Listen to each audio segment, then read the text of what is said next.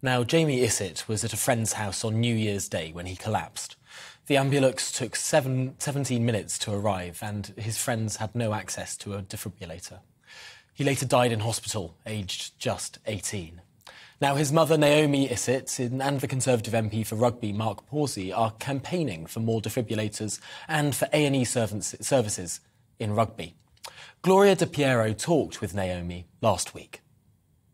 Jaime was out with his friends at his best friend's parents' house in Rugby on New Year's Eve.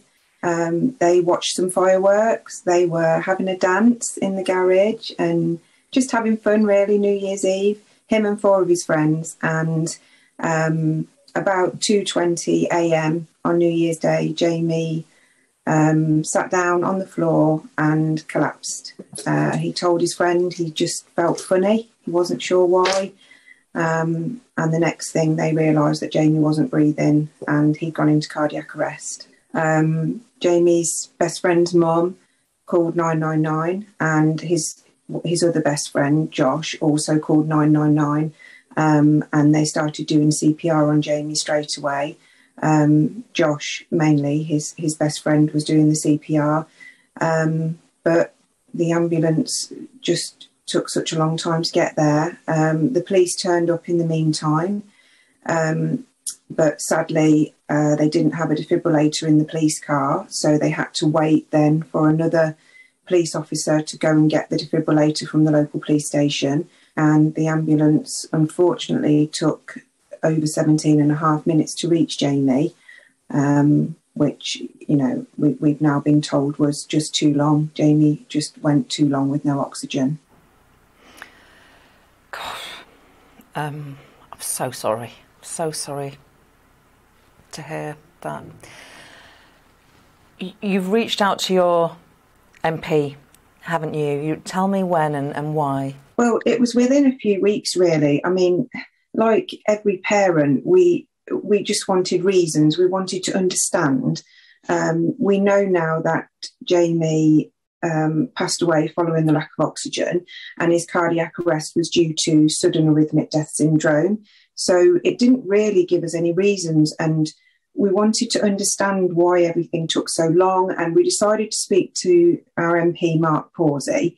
There was a number of different things we wanted to talk to him about. The delay with the ambulance obviously was the main one. We were told by the people on the scene that, you know, they were literally screaming down the phone, "Where's the ambulance? Why is it taking so long?" And we wanted an understanding of why the nearest ambulance was 15 miles away. But we were also sort of asking Mr. Pawsey about accessible defibrillators in our area. We started a campaign really soon after we lost Jaime, really something as a family for us to focus on, to try and install defibrillators across our town, because obviously our nearest hospital is 15 miles away in Coventry. In Rugby, we have no accident and emergency, no main hospital, no trauma centre, no standby ambulance. The last one of those got removed in September of last year.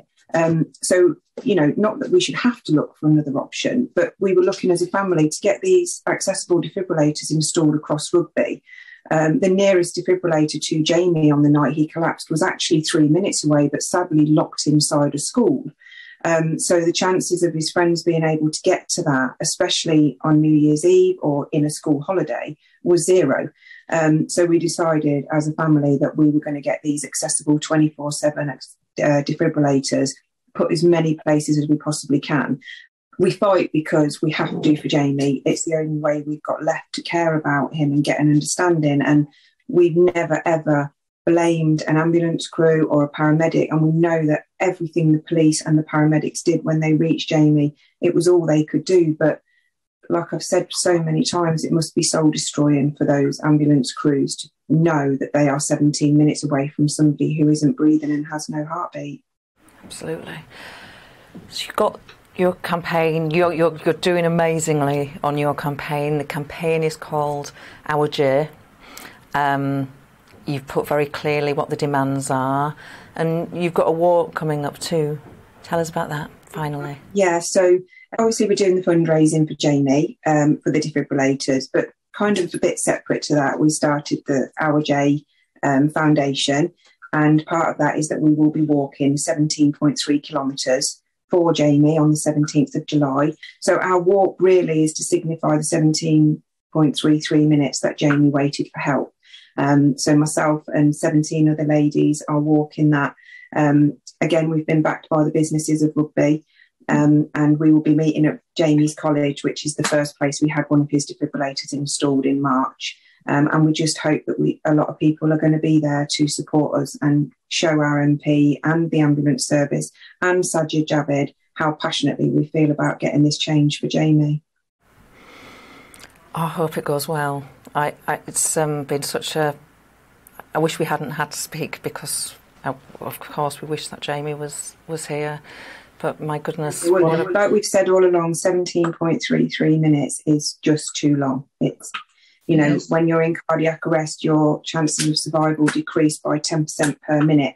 And Jaime was just left with no chance of survival. And, you know, he deserves to still be here. He was the most amazing boy. He still is the most amazing boy. And he's just missed. This is just our only way to carry on looking after him. Well, that was Jaime's mother, Naomi, speaking with Gloria last week. Well, let's bring in Mark Pawsey now, the Conservative MP for Rugby, who's been working closely with Naomi, Jaime's mother, of course, to bring about change. It's the most heartbreaking story that you could possibly imagine. How soon did Naomi come to you after this tragedy? Naomi came to my office in around early February and gave me exactly the account she's just given to your viewers, and it was incredibly moving. And it's testament to her that she's got this campaign together really on 2 points, really. One is about the accessibility of ambulances in Rugby, which has been an issue for many of my constituents, and she set out exactly why that's an issue. And secondly, the bit about access to defibrillators. I mean, how frustrating for Jaime's friends to know that there was a defibrillator in the school very nearby, but it was locked up inside the school building. And so a big part of the campaign is to get these defibrillators externally mounted. But, Tom, one of the reasons why people don't want to mount them externally is that they're subject to vandalism and people steal the components. And there are other instances where a supermarket chain puts them on the outside of their buildings and then puts them in the building at the end of the day. We've taken that up with the issue of, the sentences for people who steal or damage them with the Justice Secretary. Had to reply there the measures are there, but it's a matter of getting the evidence when those things happen. So an externally mounted defibrillator, I think, costs 3 times the price of an internally mounted one. So for every 3 that are indoors and locked away, you can only get 1 outdoors. And the other problem is who's responsible for them. There doesn't seem to be... There are plenty of organisations, people like Naomi, who are working really hard to raise money through charity, but nobody seems to take responsibility for them. My own view, and I express this to ministers, is that the ambulance service should have a responsibility for them. It assists the ambulance service in providing their service. We know there's an issue about the time it took to get to Jaime, but if the ambulance service looked after them, there might be a better chance of them being kept in good condition. Yes. And I've got an analogy there, and that's that in the old days of payphones, a member of each BT staff would be responsible for a payphone and look at it daily and just check it's OK, and that way any faults with it could be reported. I'm sure there's an army of volunteers out there who would be willing to adopt an external defibrillator, check on it daily, and then we can make sure they're in good condition. That's a really interesting point there, an almost big society solution to this problem, because it's so interesting. We talk so often, or we hear in the news so often about there being X number of defibrillators in an area, but that almost doesn't matter unless they're accessible. That's the key distinction. Absolutely, and we've got a register of defibrillators. I'm not sure that it identifies whether they're internal or external. So, and if people dial 999, the response service can tell people where the nearest defibrillator is. But I think there's something like 2/3 of the defibrillators that have been installed that aren't on that register. So the first thing is to get that register completely up to date. But then let's do some work on having somebody taking charge and not leaving it to community organisations. I mean, Naomi says, why should it be for us to raise money through a charitable cause to provide these things? They should be provided by the health service, and they should be maintained by the health service. Well, talking about that first point now, the ambulance waiting time. Yeah. What's the practical solution to this? Because we know that the NHS has had tens of billions more funding pumped into it. We know all of our taxes have gone up in order to pay for more services on the NHS, catching up with the backlog, all of that sort of stuff.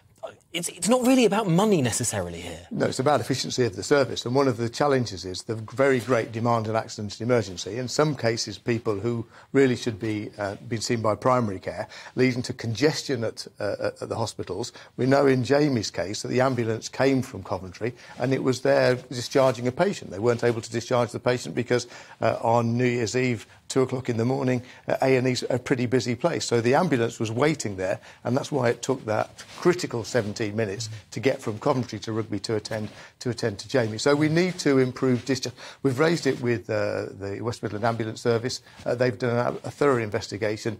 They come back with the challenge of getting patients discharged from the ambulances into A&E, and we just need to make that smoother. And then the other bit is the link with social care, so that those who are coming out can get cared for and provide the spaces. So there's a great deal there. The problem in Rugby is that we had a community ambulance station, which was where a crew would pick up an ambulance. We don't have that anymore. That gave a reason for an ambulance to be more likely in Rugby, and Rugby doesn't have an A&E where ambulances take the patients to. So, again, both of those factors mean that there is less likely to be an ambulance in the Rugby area. The ambulance service, say, measure us by our response times, and their service is about getting ambulances to people in time and not about buildings, but it's an issue. But those response times clearly... Sure, absolutely, and it's an issue that my constituents are bringing to me week after week. Well, Mark Palsy, thank you so much for coming in, bringing this story to us, and, of course, to your constituents. Such an awful tragedy, but a silver lining there in terms of the community, the campaign, and potentially the positive change. Absolutely, and Naomi is fighting an absolutely tremendous campaign and getting awareness on both of these issues. Well, Mark, thank you.